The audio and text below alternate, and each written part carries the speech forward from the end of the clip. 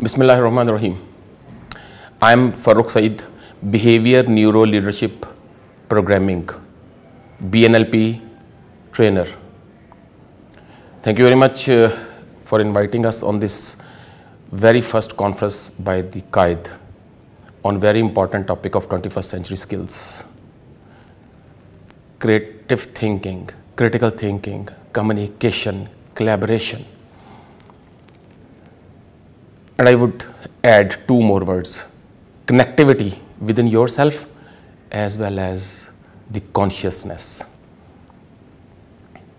Consciousness is our ultimate aim, ultimate target, which improves our behavior and systematic learning.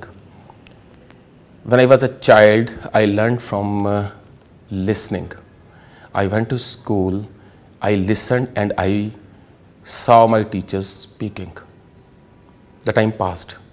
I started experiencing things. Time further passed and the experience made me understanding certain situations, certain things, and I started applying it on ground. Was it sufficient? I think no. There was a problem.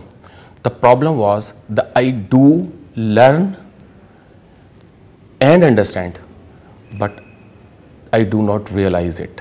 What is realization?